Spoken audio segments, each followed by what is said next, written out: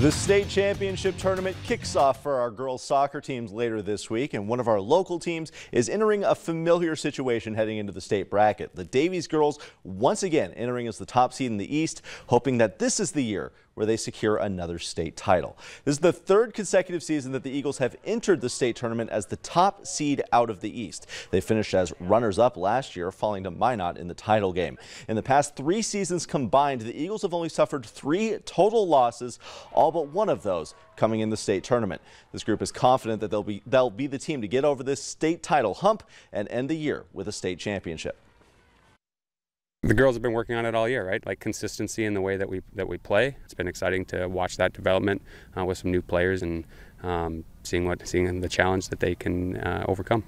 I think that we're in a pretty good position, just trying to get better each and every day at practice and just continuing to push each other and ourselves to kind of keep going in a good direction and just continuing to push each other now and hopefully that'll bring us over the hump.